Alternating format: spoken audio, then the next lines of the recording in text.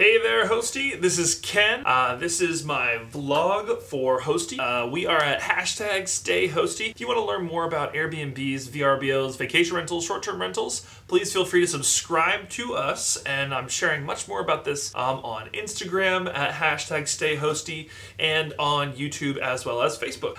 So today we're going to talk about three of the biggest vacation rental and Airbnb mistakes you can make. All right? Let me do a drum roll on the table drum roll.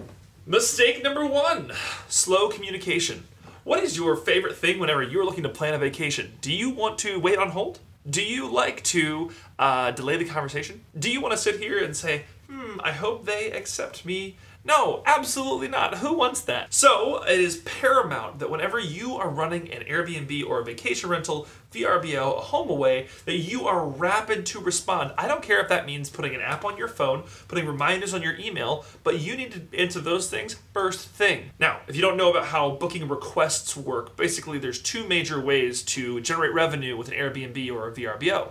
Number one is to receive instant bookings, which is really nice, but also can be dangerous, right? If you leave an instant booking open, you never know when they're gonna book. You have some controls there, but maybe they book on a time that you're not ready, or if you use multiple calendars, use VRBO and HomeAway, and you don't have some really nice integration software, you can put yourself in harm's way for danger.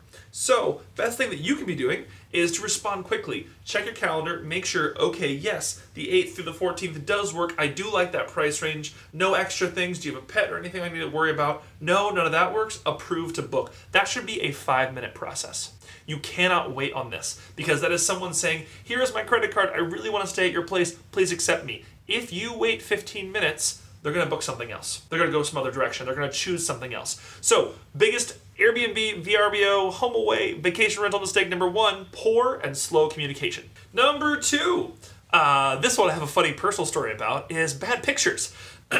So, the only way that your unit gets booked if you have bad pictures is luck or desperation.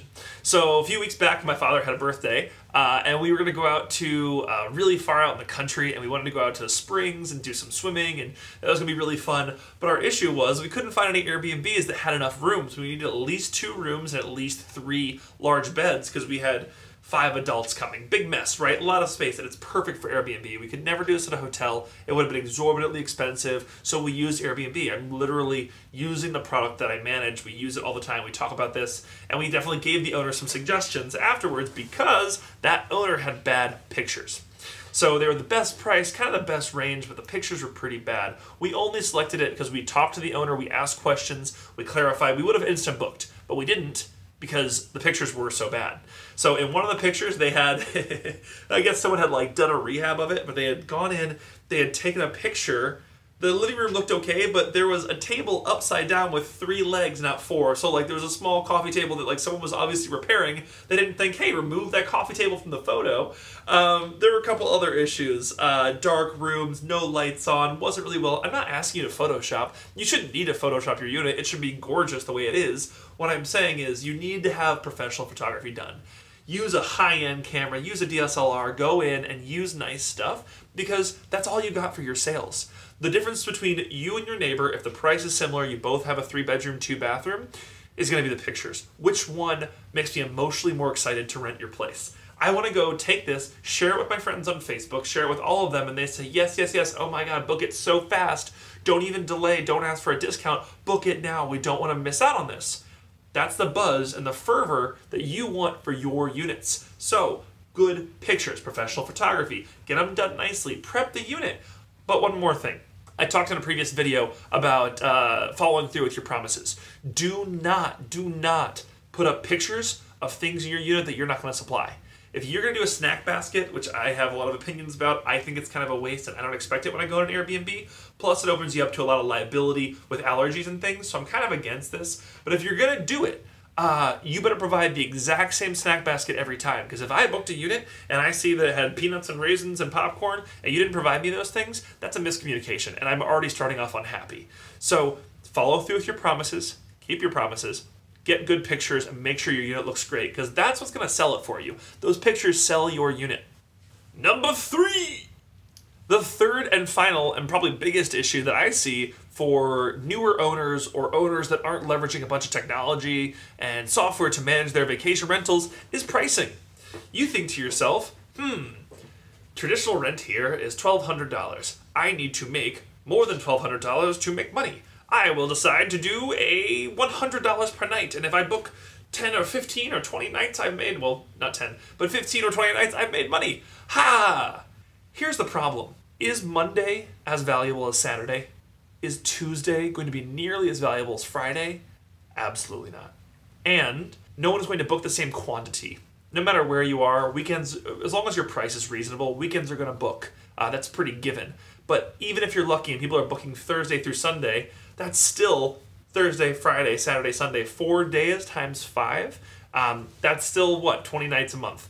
You're trying to do, you want to get the rest of those days. You need to discount or make better pricing strategies for your Monday through Thursday. 9 times out of 10, if you'll let them, guests will book Friday to Sunday. That's all your cream taken away from you. So there's 4 weekends per month. Friday, Sunday, 2, 2, 2, 2. Let's say it's full price. Okay, you sold 8 days. Now what about the rest? That's going to be a huge problem for you.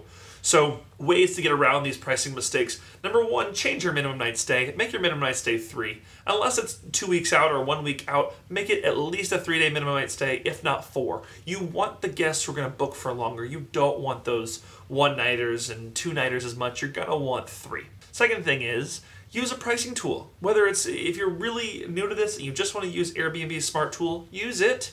Because even, that Wednesday is going to be completely useless to you, but if you got to sell it for 50% off, who cares? It's more money. You need to use the property. It's literally sitting there furnished and ready. It doesn't change the amount of cleaning. It's all the same cleaning. It's all the same, everything that needs to be done. It's all the same. You just need to make sure that it gets more nights sold. So don't lock yourself into a fixed price every night. I can't tell you how many owners we meet who have the price set at $125, no matter if it's Saturday or Tuesday or Friday or Thursday. That's a problem, because me as a guest, I'm not going to want to pay full price on a Monday, the same price I paid on a Saturday. That's going to influence me and tell me I should make my stay shorter.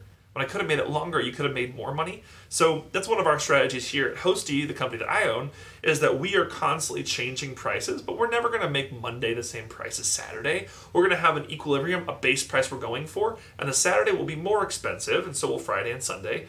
And the Monday, Tuesday, Wednesday, Thursday will be just a little bit less expensive, but to give you a deal. We're trying to incentivize that longer stay and a better value for our guests. So, recap. Boom, boom, boom. Recap. So the recap is, number 1, slow communication. Guaranteed way to fail. You're going to get yourself in trouble if you're going to communicate slowly.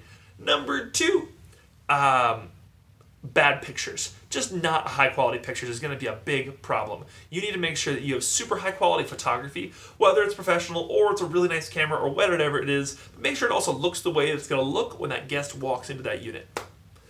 And finally, pricing. You got to make sure, I use a lot of economics terms because I'm a huge economics buff, but you are dealing with a distressed asset. That means that you only, on average, have about 30 days to sell. That's what you've got. The price of that day is decided by you. Your guests agree to that price. So if you've only got 30 of those, you don't have 100 days, you don't have 1,000 days per month, only 30. Therefore, you need to be thinking to yourself, how can I get the most value out of my 30 days I can? And that's going to be by varying pricing. You want to sell more days while also pushing up that pricing. All right. Thank you everyone for tuning in. Make sure you follow me and follow me at Ken G. Barton. I'll put a little picture here. Make sure you also follow Hoasty on Instagram. We're producing a lot more stories. We're actually going to do some Airbnb full rehabs where we go from an empty house and put all 100% of the stuff into it. That's coming up soon, as well as subscribing to our YouTube channel. Tips, tricks, advice, strategies, all the things that I'm learning as I build my management company for Airbnb, I'm going to share with my YouTube audience for those who are really interested and passionate about being a better owner, being a better investor, and learning more about the vacation rental business. Finally, and don't forget, if you are considering purchasing an Airbnb or a property, finally, if you are considering purchasing a property and you want to know, could this be an Airbnb? Would it make more money as a vacation rental? The chances are high that it would. Let Hoasty help you. If you submit your property to hoasty.co, we will go through, provide you a full revenue report, tell you exactly what you could earn if you were to Airbnb or VRBO it. And once we deliver that back to you, we'll set up a meeting and talk about all the logistics, the things, the electricity, the water, the Wi-Fi, the other things that are going to come into that play, and how Hoasty can help you turn that investment into passive income for you. And with that, my friends, my name is Ken, and I will see you next time.